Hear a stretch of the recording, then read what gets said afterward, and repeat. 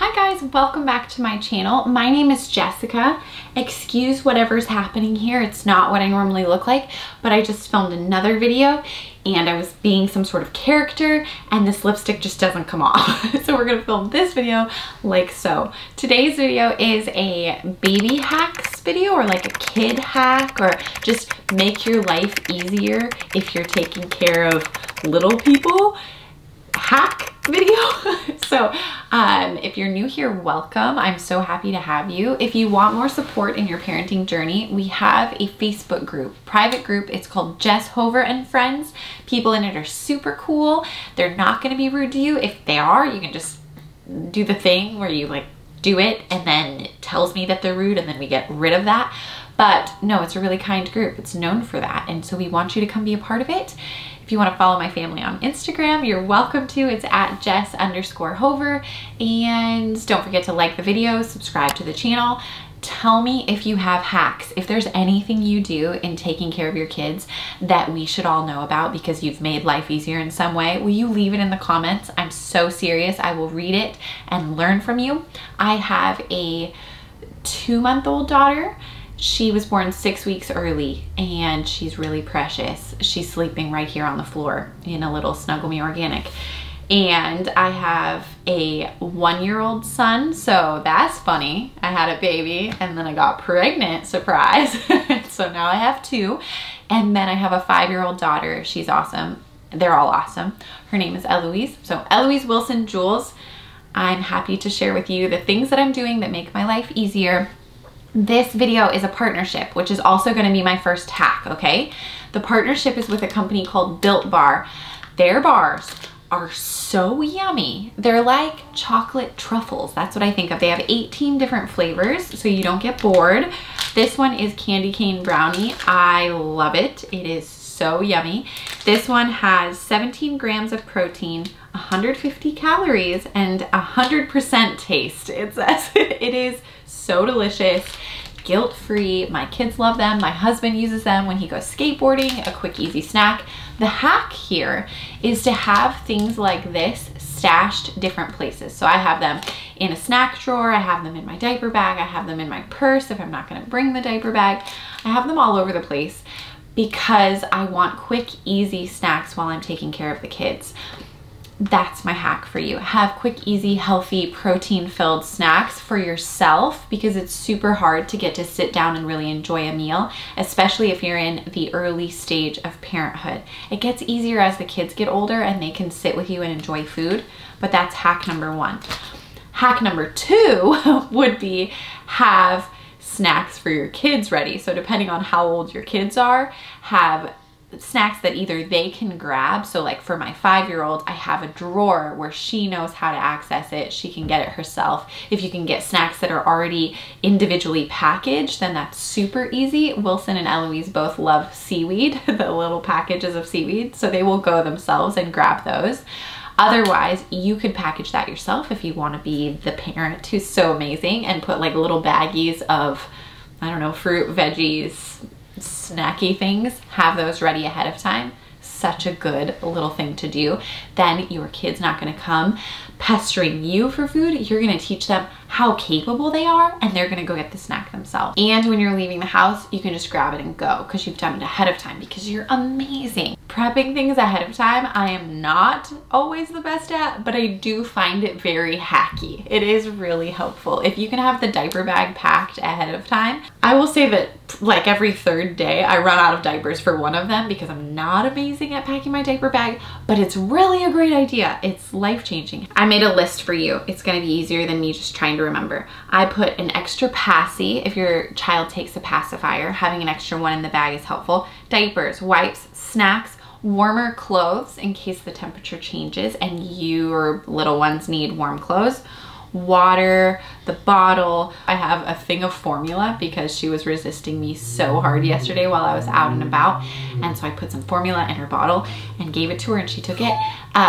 Oh, I put a plug converter. This sounds like pretty intense, but if you're having to pump a lot, when the little baby was in the NICU, I was having to pump all the time. So I had a plug converter with me so I could plug it into the little thing in my car and then I could plug my plug for my electric pump into it. Currently, Hyundai is partnering with our family and letting us use a car, a 2020 Palisade that I think I'm returning like next week because my time's almost up, but it has outlets in the car and it is the most dreamy car. So if you want to go get one, I highly recommend it, and it's just beautiful. Anyway, then you won't need a plug converter because you'll already have one in your car. And a swaddle. I bring a swaddle everywhere I go with my little baby because she uses it as her blanket. I wrap her up places when I need her to sleep. I use it as a burp cloth, and I use it when I need to do diaper changes random places and I'm not prepared for that. I just lay the swaddle down and do a diaper change. Which brings me to another hack. Embrace a life of doing diaper changes any stinking place you can. Don't be discouraged if you're out and there's no changing table for you. You and your baby are so amazing. You can just plop that little baby in your car, in the trunk, on a bench, on the ground. You could, if they're really small, you could do a diaper change on your legs. Just, if you've worked hard enough to get out of the house, you deserve probably a cup of coffee and a gold star, a trophy, a massage. Don't then be bummed when you're out and have to do a diaper change. Just be the person who's out and does it wherever you possibly can. Pacifier clip. I didn't know the wonder of a pacifier and pacifier clip because Eloise, my first child, didn't take a passy. But for Wilson and Jules, they both take pacifiers, and pacifier clip, it's not just for cuteness. It actually is a game changer because it clips to their clothes and they spit it out and then it doesn't fall on the ground and you don't have to clean it all the time. Also, I have one clipped to the car seat and I just never take it out. That way, whenever I'm putting them in the car seat, they have one. I think pacifiers are great. In my experience, they've been really helpful. I haven't yet had to wean Wilson from it, though I'm tempted to because his teeth are growing a little funny. But the hard thing is my babies are born so close together that at the time when I would take Wilson's pacifier away, there's now a new baby in the house that has a pacifier. So good luck navigating that one. If you have any pacifier wisdom, tell me. But my experience with a pacifier has been positive overall. Now what I've done with Wilson, he's a year and a half old right now, is I stopped letting him have the pacifier during the day. He only has it for sleeping, and that's been helping, and I think it's helping his teeth. Stash diapers wherever you can to make your life easier, so you're not just doing diaper changes in one place in your house. Maybe you have a little stash in your living room, maybe you have an emergency stash in your car, then you won't run out. I have a stash here at my friend Becca's house. Becca's right over there. Say hi, Becca. Hi. So in Becca's dresser right over yonder, I have some diapers and I just keep them there because I'm here a lot to do work. I also have formula / frozen breast milk stashed here, which is a recommendation too. If you have a place that you go regularly, maybe it's a family member's home and you're bringing your little baby, you could have a little stash there. Or before this baby was born, I brought my kids here pretty frequently, the older ones, and I had little snacks stashed here. So you could try stashing snacks places. I think I'm really food oriented. All my things are snacks. Well-fed children, they just seem less grumpy. Well-fed me, I'm way less grumpy. I have a versatile diaper cream. We actually sell it with Very Good Mothers Club. All the Very Good Mothers Club stuff is right here. There's a diaper cream that I've been using, and I've been using it for a long, long time.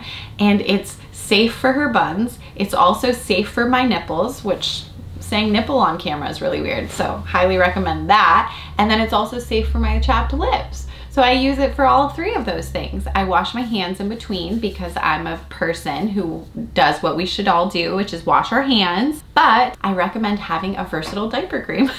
Get a stroller that you like and take your baby outside.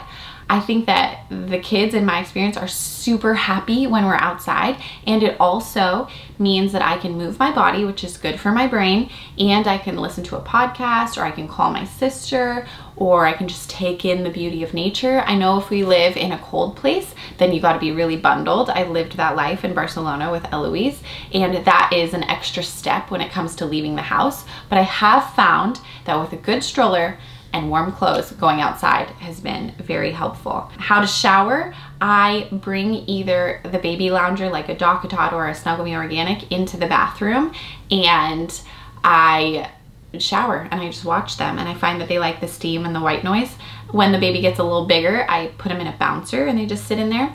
I have had a baby crying while I'm showering. I just hustle my little booty and get out. The baby isn't suffering. I mean, I'm not gonna let my kid suffer, but I just find that if I know they're safe, even if they're being a little fussy while I get my shower done, I try not to cry myself, because if you are a parent, you know the pressure of trying to stay composed while you have a crying kid, but the shower is worth it. I sneak nutrition into spaghetti. I put either pureed veggies or cooked veggies and mash them up and put them in spaghetti. Mac and cheese. I always put peas in the mac and cheese. That's a separate hack, but a hack upon hack is just add things to your food. I add Greek yogurt to things that I'm making so that they get some more nutrients. But anyway, if I want Wilson to take a pouch, I give him something salty and like pretzels or seaweed or something that I know will make him thirsty. And then I offer him a pouch and he eats the whole thing, no problem. Also, when saying no to Wilson, he's 1.5 years, I say no and then I redirect him. You probably already know that, but I find that just being like, no, don't do that, makes him want to do that. But if I say, no, don't do that and do this, then he wants to do that thing. It also works for myself, might work for you. If you want to stop doing something, do something else. This is a serious one. If your child is starting to get sick, give them fluids, any fluids. I thought that I wasn't supposed to give milk if my child was starting to get sick because it would make them like phlegmy. But then we had kind of a scary situation where Eloise's throat started getting swollen and raw because she wasn't drinking the water. She didn't prefer it. And then she wouldn't take anything. She wouldn't even eat ice cream. Put it on her mouth. She threw it. She ended up having to be hooked up to an IV to get fluids to make her feel better. And it was just a terrible experience. So the recommendation for any child is give them fluids as soon as sickness starts so that you don't end up connecting them to an IV and having them cry, and it's just so awful. Okay, that's all. You probably have even better hacks than me. Leave them, tell me. I wanna know them. You are doing so good. Thank you for being here. Don't forget to like and subscribe and tell me what you wanna see on my channel because sometimes I don't know. We will see you soon. You're doing such a good job. Okay. Happy 2021. Bye.